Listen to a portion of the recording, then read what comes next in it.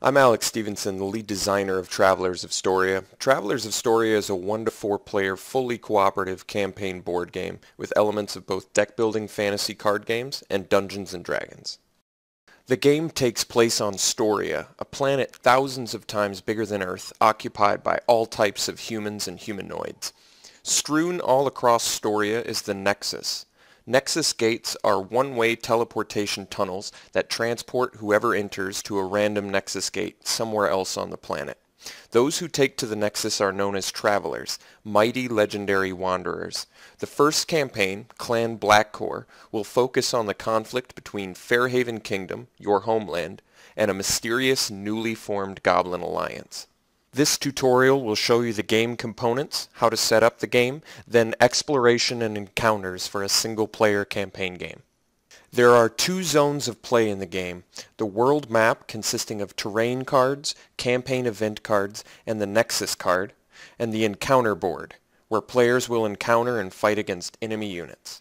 The remaining game cards and pieces consist of various beads, and 2 6-sided dice, world enemy cards encountered in terrain card encounters, campaign enemy cards encountered in campaign event encounters, treasure cards and traveler cards that are required throughout the game, campaign character cards that assist players in specific encounters, boss cards in which the objective of the game is to defeat all bosses, and finally, the 4 base classes which players choose between to play. The mighty melee champions, the fortune-hunting adventurers, the just and honorable guardians, and the mighty story and energy-wielding rune mages.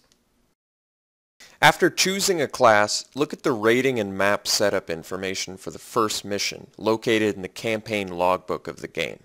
Since the rating is bronze, remove all silver and gold, world enemy, campaign enemy, treasure, and traveler cards from their decks, and set them aside for use later in the game. You can tell the rating of a card by looking at the bottom right corner, or by looking at the colored borders surrounding the card info.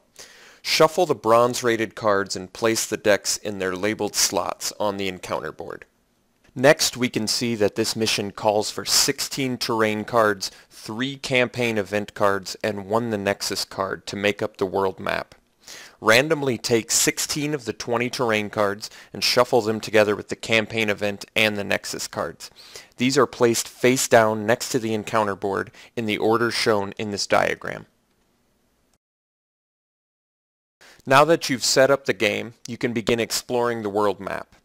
Place the clear bead, your squad counter, on any bordering world map card, then turn that card face up. Look at the world map card index in your campaign logbook to see which events occur. Many events are determined by rolling the 2 6-sided dice, otherwise follow the directions in the index for the world map card you've landed on. In this example, I've landed on the Colossal Peaks. After rolling a 4, I have to face a world enemy random encounter plus 3 additional enemies, and the victory spoils are take a card from the treasure deck. In any random encounter, 2 enemies are faced for each player. Since this is single player, I have to face 2 enemies plus 3 additional enemies for a grand total of 5 enemies. Enemies are placed from the world enemy deck into the front row slots on the encounter board until all front row slots are filled. If more enemies still need to be placed, they are distributed amongst reserve slots as evenly as possible. Now that all enemies have been placed, I'm ready to take my first combat turn. I chose the champion class to play, took its combat deck and shuffled it. On the first combat turn of any encounter, I place the top 4 cards of my combat deck into empty awaiting deployment slots on the encounter board. One combat turn follows these steps in this order: take actions, decide attacks, roll for energy abilities, allied units attack, enemy units attack. Players take up to 4 actions each combat turn. Players can take actions to do a variety of things. Players take actions to deploy units into empty deploy slots. Each allied unit has an action cost located beneath the unit's name. Some units have action abilities. Players can take actions to use these abilities once per encounter. Once a unit has used its action ability, move it up in its slot to reveal the action ability expended text. Treasure cards also have action abilities, and players can take actions to use these abilities once per encounter as well. Once a treasure card has been used, move it from the active treasure slot into the expended treasure slot. Players can also take one action to take one card from their combat deck and put it in an empty awaiting deployment slot, or to take one card that's awaiting deployment, put it on the bottom of their combat deck, and replace it with the top card of their combat deck.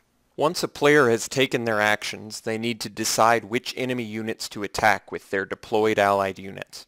Use the colored bead that corresponds to the deploy slot occupied with their allied unit to indicate which enemy unit they would like to attack. Now that each player has taken actions and decided attacks, one player must roll the 2 dice to see which unit's energy abilities are used. Every unit in the game has an energy ability. When an allied unit's energy ability is rolled, use one of its energy abilities. When an enemy unit's energy ability is rolled, use its corresponding energy ability. Energy abilities are used and resolved in a specific order. Boss units first, then enemy units, then campaign characters, then allied units. After units have used their energy abilities, place damage counters, the small clear beads, equal to each allied unit's attack numbers, located in the axe symbol on the card, on the corresponding attacked enemy units that didn't evade this combat turn. If an enemy unit has damage counters on it equal to or more than its energy number, it's removed from the encounter board and shuffled back into its deck at the end of the encounter, or if its deck becomes depleted. Finally, remaining enemy units will place damage counters equal to their attack numbers on attacked allied units that didn't evade this combat turn. Allied units with damage counters equal to or more than their energy numbers are fatigued, or put in a discard pile beside the player's combat deck. Enemy units will always try and attack the allied unit directly below them on the encounter board. If no allied unit is deployed below an attacking enemy unit, that enemy unit will attack and fatigue units from each player's combat deck for as much as the enemy unit's attack number. If any player would have a card fatigued from their combat deck, but none remain, all players are defeated and must restart the encounter, including shuffling and placing enemy units again. When a front row enemy unit is fatigued, check for any reserve units connected to that front row slot. The connected reserve units will immediately come down and still attack if it's before the enemy unit's attack phase. If both front row enemy units are fatigued at the same time, players get to choose which front row slot the connected reserve enemy will come down into. When all enemy units in an encounter are fatigued, each player places their deployed units and their units awaiting deployment on the bottom of their combat decks in any order. Players then shuffle all expended bronze and silver rated treasure into the treasure deck, then return all gold rated treasure to the active treasure slot, and then receive any victory spoils for the encounter. Players then continue moving their squad counter on the world map. When players have successfully explored all campaign event cards and defeated the boss, players shuffle all their fatigued units back into their combat decks, receive any rewards for their achievement score, and then continue to the next mission. Your achievement score is calculated by adding up all of your explored world map cards and then subtracting 3 from that number for each time you were defeated in an encounter. At the end of the campaign, tally your score from all of the missions to see how you ranked. Campaign characters are units with energy abilities that can't attack or be attacked. They are placed in the campaign character slot when a mission or encounter specifies it. They are helpful units that assist you during encounters. Many units in the game have passive abilities, which simply occur without any action on the player's part. If a unit has this symbol next to any ability, it means the unit can use the ability while it's awaiting deployment, or while it's in reserves if it's an enemy unit. If you are facing enemies in a terrain encounter, look for the symbol to the right of the terrain's name and see if it matches the symbol on any of the enemy units. If it does, those enemy units are on familiar ground and get whatever bonus ability it says next to the symbol. Move the unit up in its slot to reveal the familiar ground text. Traveler cards are acquired through various energy abilities and world map events. They are permanently added to a player's combat deck for the duration of the campaign. Both Traveler and Treasure cards can only be acquired once each per encounter. Boss units don't attack and have multiple energy abilities. They resolve their energy abilities first each combat turn. When a boss unit is fatigued, all other enemy units are fatigued and players win the encounter. Boss units can only be attacked if the second and third front row slot are both clear.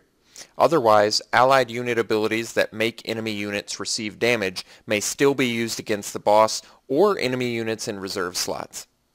That completes this first tutorial. Travelers of Storia is an extremely fun game and truly does break new ground for deck building card gaming. I hope you'll all join me at www.travelersofstoria.com and watch for updates as well as an upcoming Kickstarter. Thank you for watching.